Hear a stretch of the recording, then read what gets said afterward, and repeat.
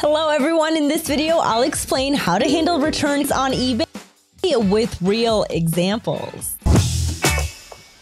In this video, I will touch on one of the possibilities of return cases. In some of the cases, the seller will need to pay for the return shipping, for example, if the item is not as described.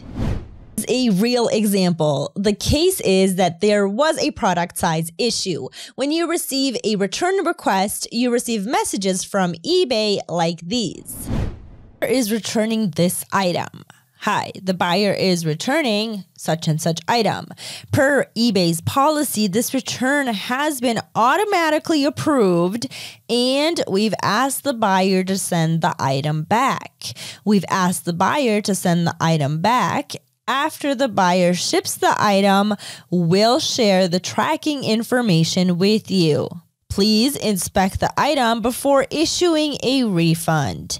View the return details to issue a refund now if you like.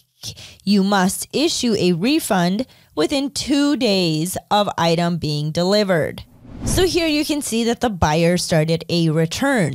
The buyer has until May 20th to ship the item back. If you choose to refund the buyer now, then the return will close and you shouldn't expect to receive the item.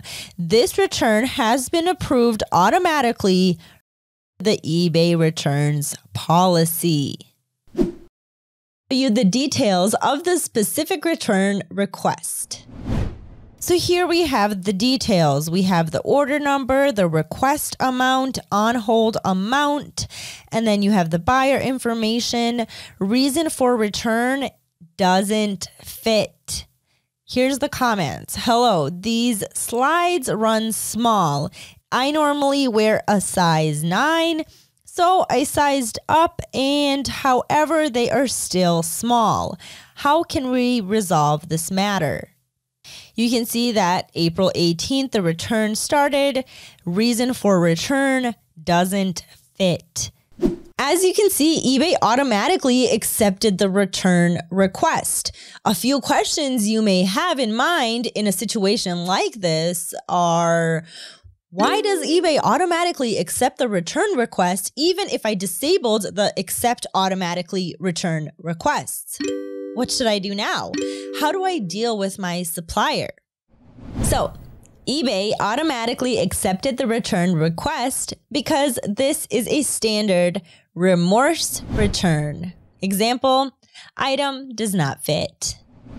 So even though you may disable some of your returns options, for something such as this type of return, you are obligated to accept this back regardless.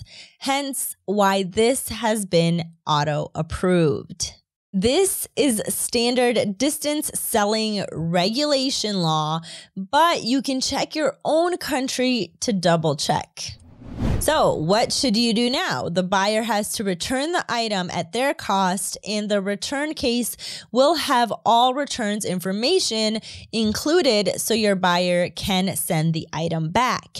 Now, if you are drop shipping, you will need to let your supplier know. Return requests will always be automatically accepted within 30 days. eBay will also auto-generate a label. My suggestion is as soon as you get a return, raise it with your supplier as they will often send you a return label.